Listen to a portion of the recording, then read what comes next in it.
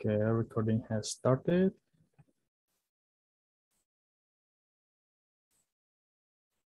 Okay, so let's start our presentation.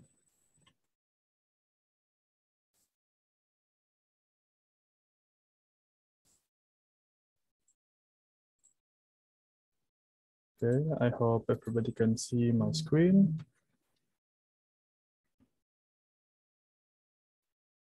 Okay, so good afternoon, everybody. I'm Haidar, and I'm telecommunication engineer at TechPros. And today I would like to present our experiment result with integration of Huawei BBU5900 with Magma Core Network. So let's get started. Okay, so first of all, we would like to introduce TechPros. So we are mainly a telecommunication company founded in Düsseldorf in 2017, and we have been TIP full members since 2020. And last week or 2 weeks ago, we are officially implementation partner of Magma for the region Europe. And so in this webinar, we would like to show you what we have experimented so far with Magma. So we work not only with private institutions, but also public and social sectors. And besides telecommunication, we are also working on IoT, computer vision, AI, and data science. So let's get started. So yeah, we are launched in 2017. We have 34 clients so far, and we have 20 staff on board in total, 20 plus. And we collaborate not only with industry, but also academics. And our headquarters is in Germany, but we have branch in Indonesia and Romania. So these are our field of work. So first of all, we'd like to introduce our TechVersify. So TechVersify is our open source private network solution for LTE, 5G, and Wi-Fi network. It is powered by Magma, and we use it also for either fixed wireless access, enterprise cellular, or mobile broadband. And so our system is plug and play, so plug in with a community small cell into our TechVersify gateway, and then you can manage your private cellular network via SaaS hosted portal, so on the cloud. So first of all, I would like to introduce the architecture of Magma. So first we have the InnoB radio. Let me use laser pointer. Okay. So first of all, this is the InnoB, and it's connected to our access gateway via S1 and TR069 interface. And from the access gateway, it is connected to the orchestrator via gRPC protocol. And the orchestrator normally resides in the cloud. And also the access gateway provides the SGI interface to connect to the internet for the UE that connected to the InnoB that is managed by the access gateway. And also, if you want to integrate with existing operator core network, we have federation gateway that act as proxy to connect to the like operator core network. So we have like S6S, X6A, GXGY interface, and those are handled by the federation gateway. So normally we use like InnoB that has been supported by the Magma. So it has the TR069 interface, and from that we can manage the InnoB directly from the access gateway, such as the parameter, and we can also check like the tracing performance directly from the access gateway. But in this case, we have experimented with legacy radio, which is Huawei BBU5900. And in that case, we don't have the R069 interface. So instead of that, we use its own OMC or LMT. So we can either use, like for Huawei, I think it's U2020, but because this is just a lab experiment and we want to isolate it in the lab environment, we use the LMT port and connect it directly to our ZTP. Okay, so basically this is our what we do with the Magma. So we just use the quick start installation, and you can check the link here how to install by yourself. So this only requires like a mini PC, for example.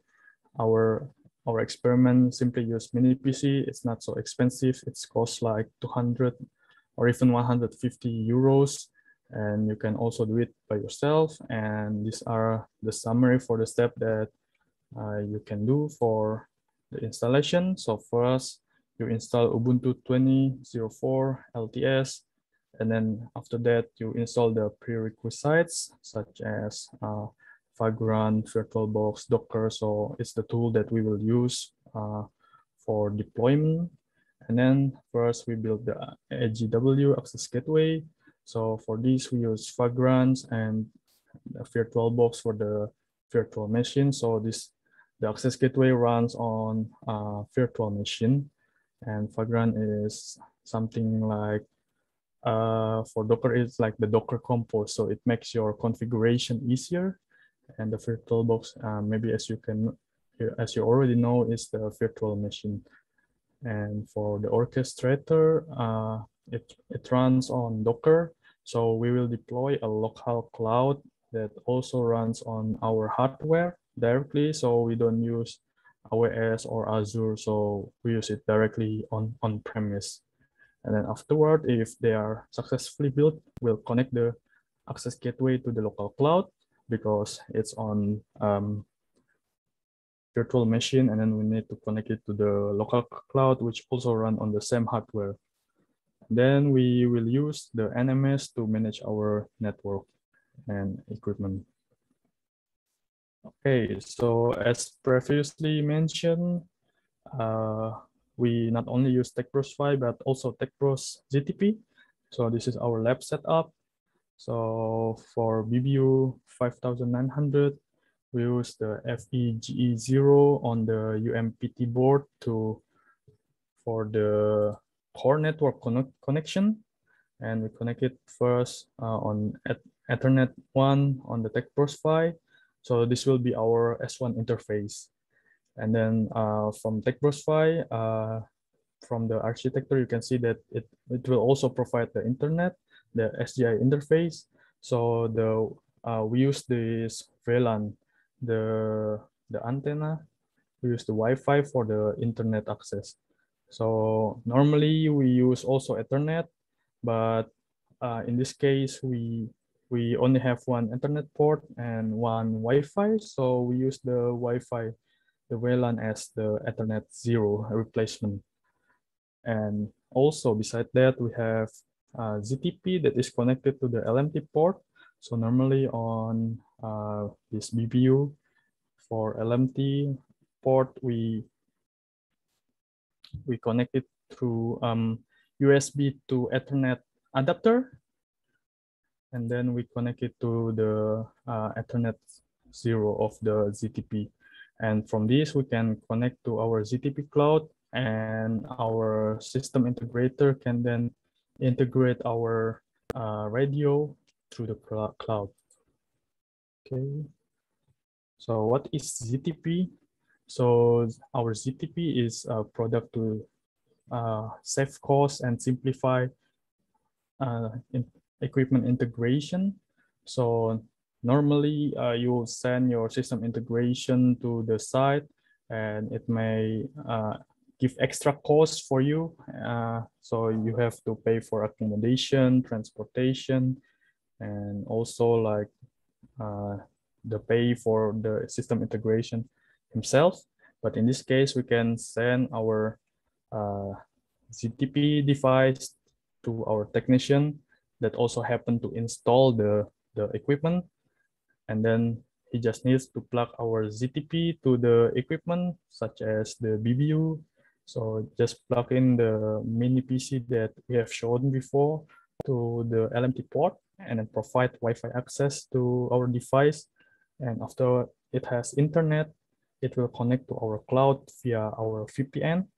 And then from our cloud, our system integrator can then access our ZTP remotely. So that's the gist of it. And also here, I want to show you the NMS. So this is what it looks like. So this is where we will manage our network and equipment. I will also maybe can show you the interface. I'll share my screen. Let me see.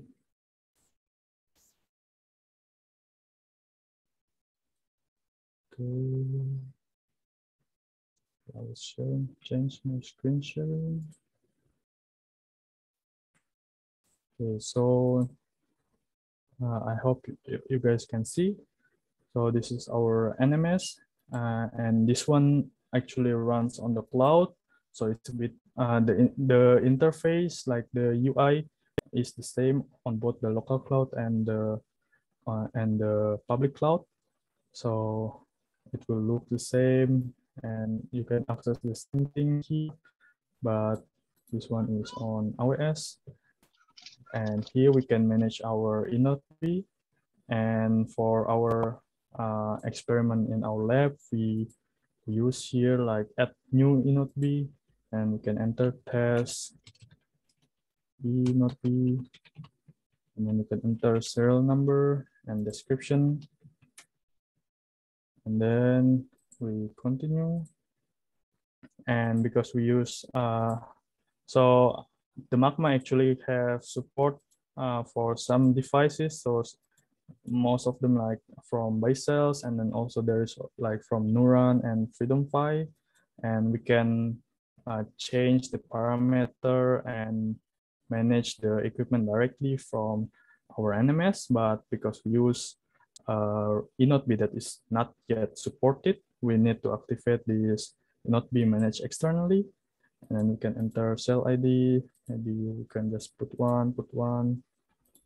And then for the IP address, we can use, let me check, okay, 660. And our experiment, we use this, and then we can save. So because this is just externally managed, usually it doesn't show you whether it's connected or not. And the health, it cannot also display. But if we check like the tracing, it would show that it is actually connected. So let's go back to our presentation.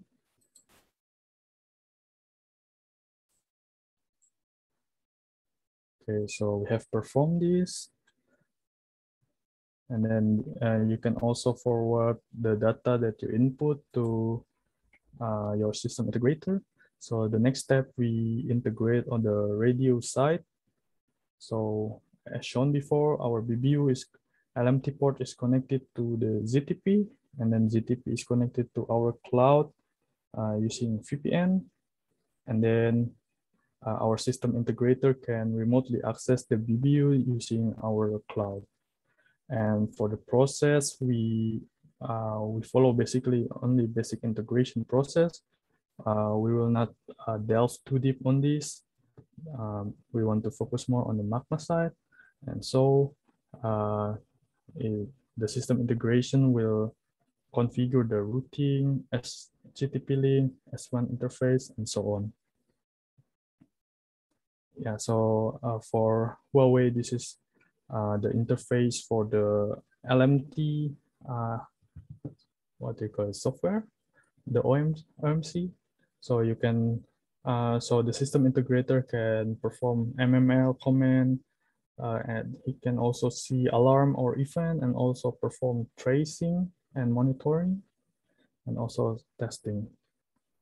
And after the system integration, the system integrator is done with his configuration, we can check also from the Magma side whether it is connected.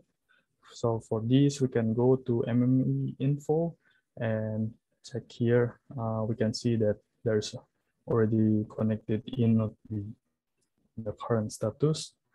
There's also actually in Magma a tool for management of the inode, simple management like checking the status, TX, RX, and also like the IP and status.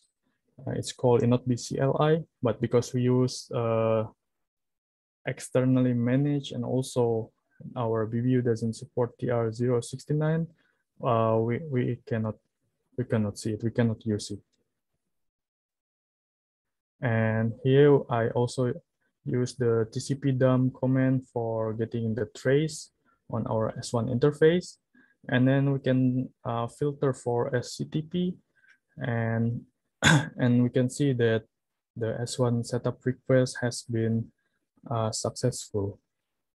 So there's SCTP protocol and also S1FP for S1.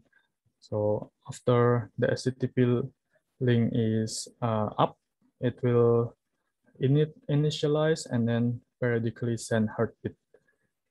And also on the first connection, it will also set up the S1 interface. So afterward, we can perform test call, and this is how it would look like. So we can perform like video streaming or website, but this is only for data. For VoLTE or EMS integration, we need first the federation gateway and also integrate it to the core network of the operator. So this we haven't done. Okay, and if you are interested more about Magma, you can check some of the documentation and also a course on EDX. So for EDX, I would recommend this one, Introduction to Magma Cloud Native Wireless Networking. And for the documentation, you can check on docs.magmacore.org. And if you want to ask something, or maybe during installation you have problem, you can go to the Slack channel of the Magma Core, and you can then ask there. And there are also like some documentation that's not on the website, like what people discover. So I recommend also to join the Slack channel. So thank you very much. This is just a brief report of our experiment. You can visit us on our website at TechBros, www.techbros.io. And you can also visit our LinkedIn, TechBros GmbH, and you can also check my LinkedIn. And if you have any question, inquiry, and or other comment, you can also send us email here, info@techbros.io. And you can also follow our Instagram. We post content that is related to our work here, and be sure to like and follow us there. So thank you very much. Maybe we can open our question session now. Okay, can we have the slide letter header? Thanks. Yeah, sure, Pa. I will send you.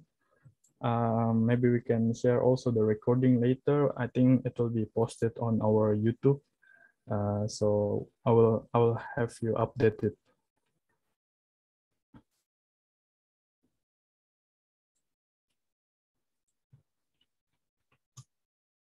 Thank you, Haidar. Yeah.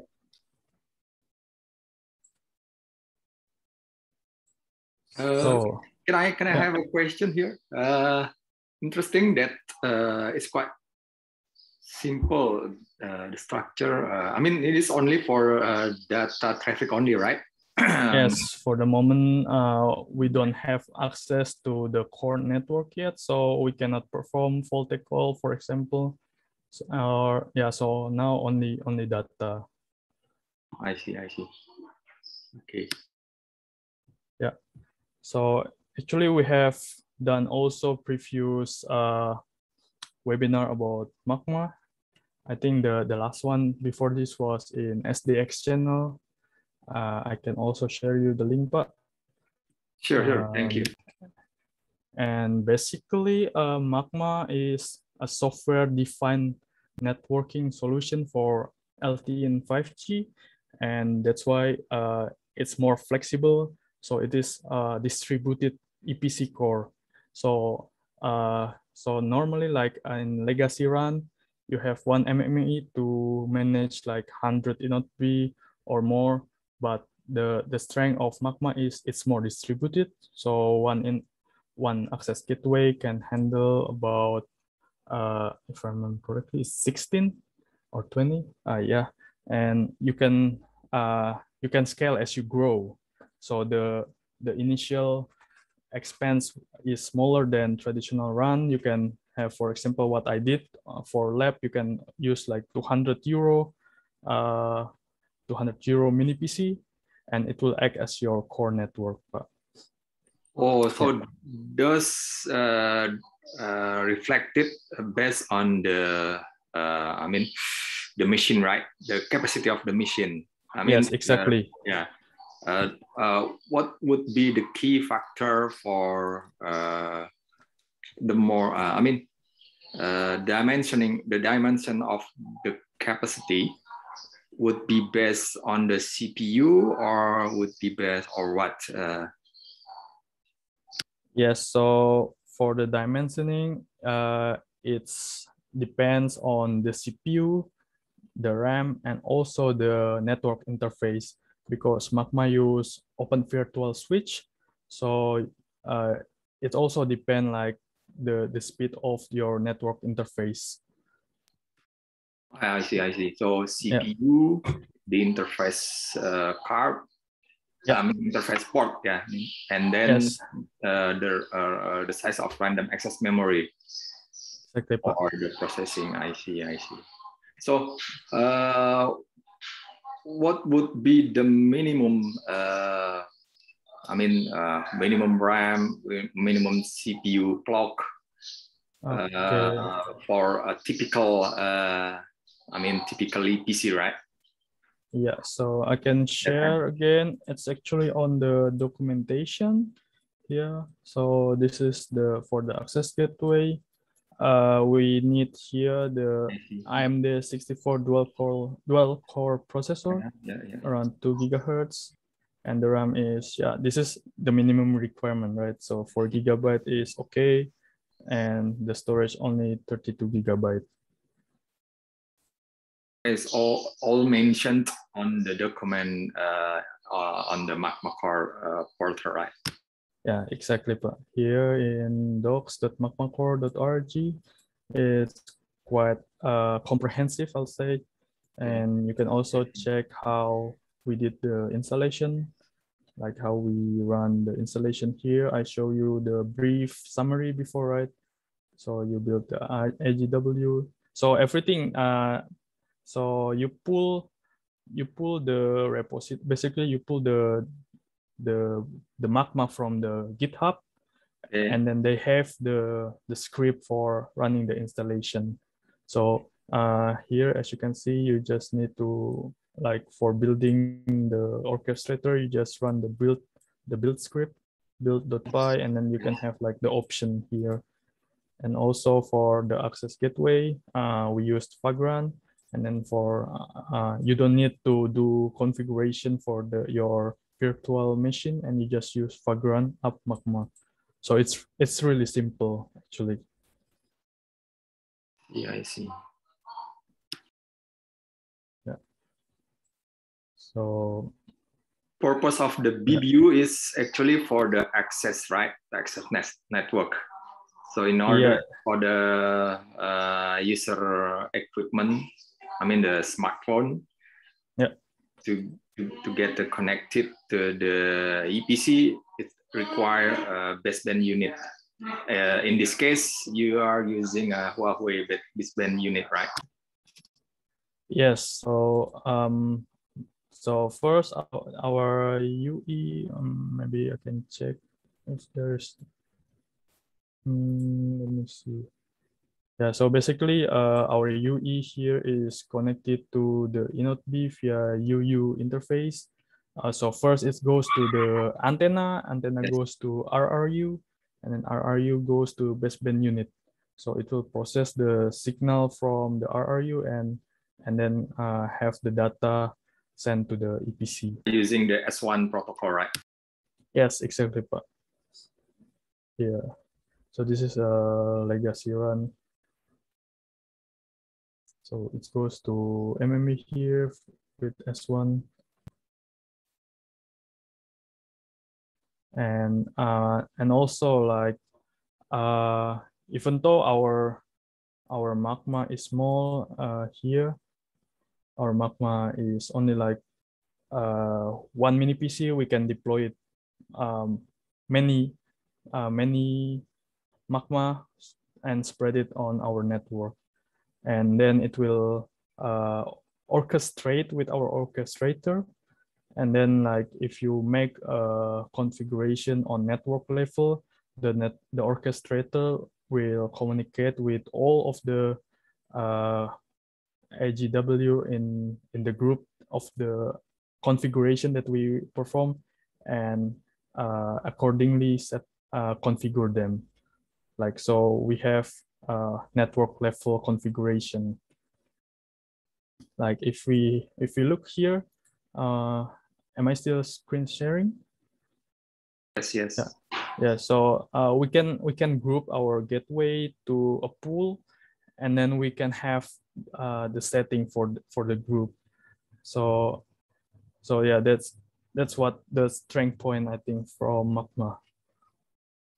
And also if you see here on the access gateway, it has the functionality of the EPC, even though you can integrate with existing core network, but like the HSS, PCRF, OCS, their functionalities are already inside the access gateway.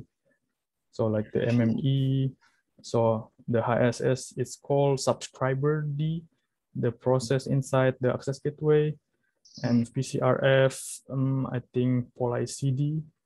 So it's what we mean by software-defined networking. So you don't need separate server for those functionality because it's included in the access gateway. So if you don't have anything existing core network, you don't need to build this. You can simply just use the access gateway. It has the functionality of the core network. I see.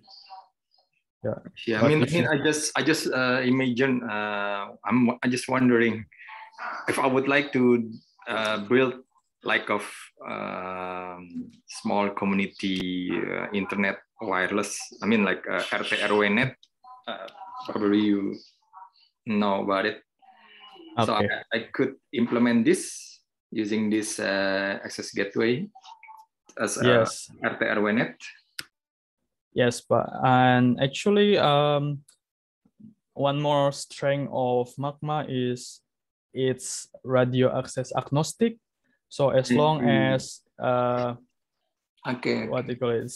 Yes. I mean, the interface, technology air interface, right? Not only 5G but also Wi-Fi, right? Yes, because it's on the core side, right? And I think it's somewhere around here. So beside the 4G and 5G, it also supports fixed wireless access and also like open Wi-Fi. I see. And yeah, I forgot where it is. I think it should be here. And somewhere there. Yeah, you can check it, the documentation. So you can also use Wi-Fi as the access point. And actually, we are currently still planning for what you told me just now, but on an island, if you know Okay. Alor, Yes. we have performed like the drive test, and we talk with people over there because there was like a news that a student that wants to access the material have to go to the hilltop and access it there. So we want to help them by building I see. this fixed wireless access over there with Magma. Yeah, yes. During this pandemic, actually, although it's already open now for the face-to-face school, I mean, before that, we have to do all from home. So it's studying from home, studying remotely. So I can imagine that in Alor.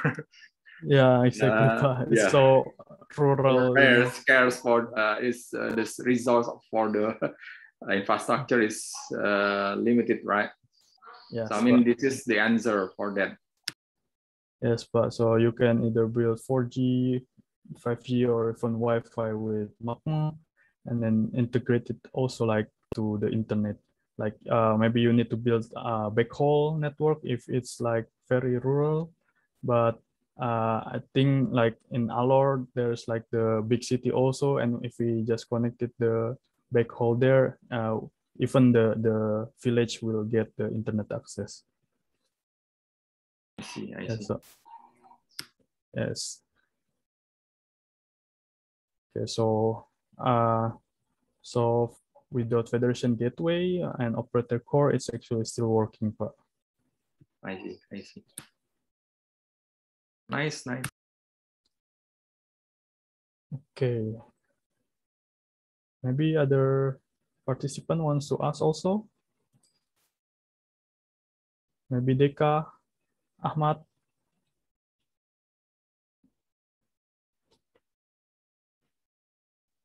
Okay. If there's no more question, maybe we can end our meeting here. And as before, if you have any question, you can go here to our LinkedIn and also our email.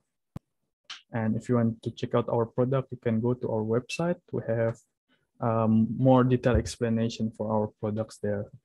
So thank you very much for your participation today. So we'll end the meeting here, and and have a great weekend for you all. Thank you. Thank you, Haidar. Thank you. Have a great weekend all. Bye. Good weekend all. Bye. Waalaikumsalam.